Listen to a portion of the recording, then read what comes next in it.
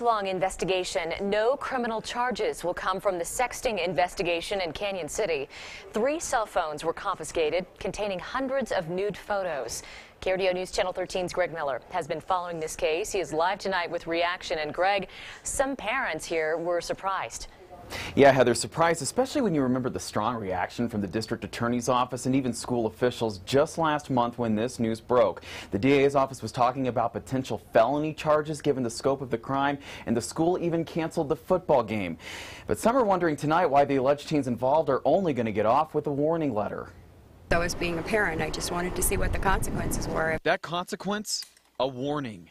What they did is against the law and it's not appropriate, and as I mentioned, we will consider any ongoing possession or behaviors of this nature to be an aggravating circumstance. A warning parents like Barbara Pinizek were surprised to hear. I thought that there should be ways to identify more of the students and to compel them to come and be interviewed. They had done something wrong. On 3 phones turned into authorities, 351 photos of minors, most of them not including faces.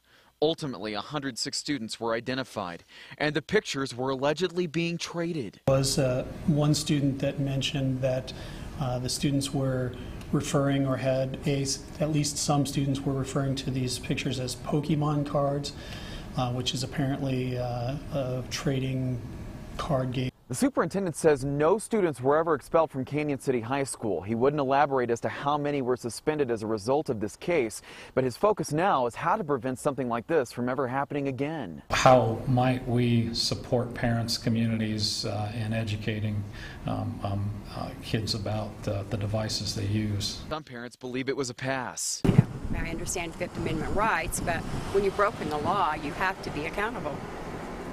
I didn't see that today. As students allegedly involved won't face the punishment this time.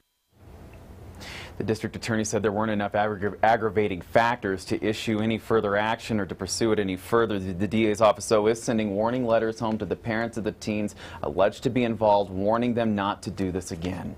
Reporting live, Greg Miller, KRDO News Channel 13. All right, thanks.